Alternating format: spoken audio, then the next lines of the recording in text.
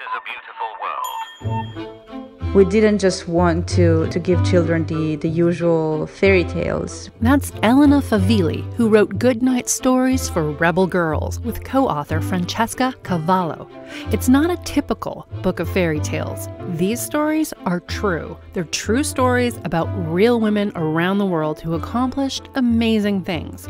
The authors got their idea for the series after hearing Gina Davis speak about gender inequality in children's media. My institute has commissioned the largest body of research ever done on gender in film and television, covering a 20-year span, and the results were stunning. Davis discovered there were far fewer female characters in children's media, 1 female to every 3 males, and that the females she did find were not very realistic. Often the female character's waist is so tiny that you have to wonder, could you fit a spinal column in there?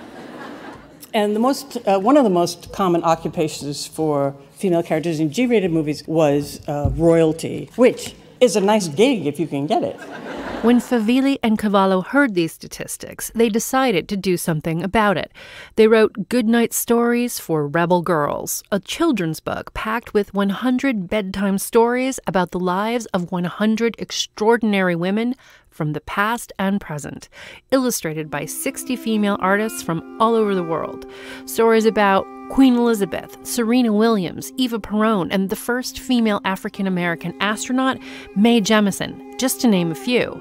The stories include women from modern-day history and from the ancient past. There is one that I particularly love, which is this female pharaoh who lived long before Cleopatra, but her name was Hatshepsut. She was the first female pharaoh to rule over Egypt, and she was a very successful leader. But in any case, after her death, they tried to destroy her memory, and so her statues were smashed, and every living memory of her reign and of her life was basically destroyed, because everyone was scared that other women could then, based on her example, try to seek power. Elena says this is symbolic of the stories they try to capture, the women they write about, women who might be lost to history or overlooked in faraway countries. Francesca Cavallo's favorite story is one of more modern-day women. That's the story of the Black Mambas. And this is the story of this group of rangers that has basically revolutionized the way they patrol the national parks in South Africa. The Black Mambas are 26 women in South Africa who patrol nature preserves and protect endangered animals by working together and collaborating. A concept, Francesca Cavallo says, shatters the typical female stereotype in most stories.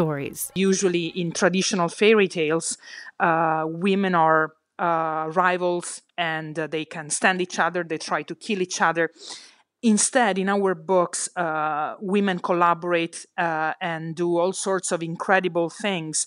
And so that is one of the aspects that I'm most proud of the stories that we feature in our books. According to Elena Favilli, there's one thing that all the women in their book have in common. Perseverance was something that all these women had to nurture and stick to, because it wasn't easy for any of them. No matter how smart they were or how passionate they were, nothing came easy. They had to struggle to fight, to see their talent recognized, to see their discoveries sometimes recognized. Goodnight Stories for Rebel Girls is launching a podcast this March featuring a new rebel girl every week.